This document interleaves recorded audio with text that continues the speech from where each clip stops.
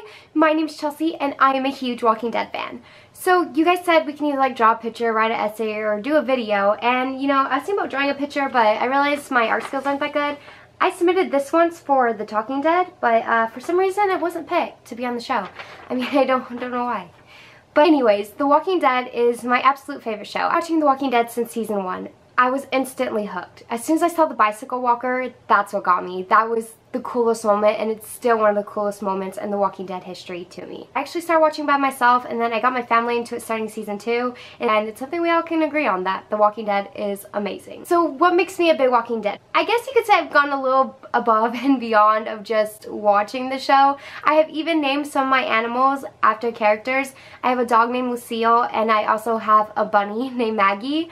I've also cosplayed as a couple characters for the last 2 years. I've gone as Maggie for Halloween and to the Comic-Cons, but now I am dressing as Clementine from the Walking Dead Telltale game. I guess why do I deserve to come to the premiere is that I've been a huge Walking Dead fan since the beginning, and I don't have any really cool talents to show, but I'm wearing Carl socks right now, if that counts for anything.